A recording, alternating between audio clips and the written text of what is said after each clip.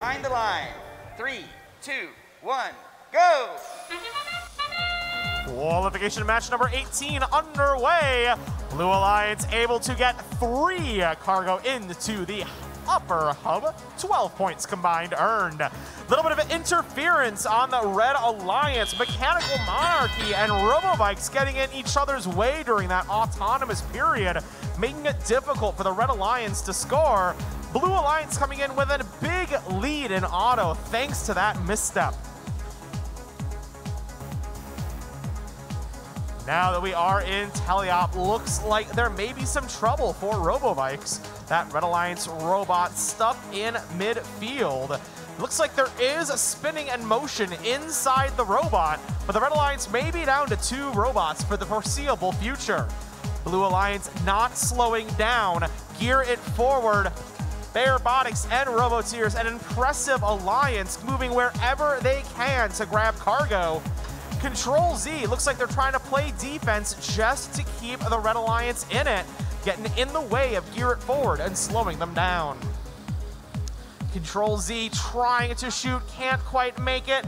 Robotics back in action for the Red Alliance, now trying to get in the way of Robotics.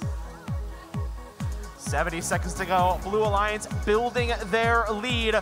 Robotics back to where they were earlier. Again, unclear if this is a strategy or technical difficulties on their parts. Robotics, one of our local teams, flying around the field with their interesting octagonal robot. They're able to grab 2 cargo off the ground. Their alliance partners already beginning to work in the hangar. We're seeing Robotics and Gear It Forward both with arms up. They're trying to both get up onto the mid rung. Combined, that right there, 12 points. Now both trying to get up to the high rung. We might have something very impressive for the Blue Alliance. Control Z in red on the middle rung. Up to the traversal rung. There's Robotics. They're joined by Gear It Forward. 10 seconds. Can Robotics join them? Up they go. 5, 4. They did it. 3 robots. Traversal rung. A Blue Alliance in a qualification match. How impressive.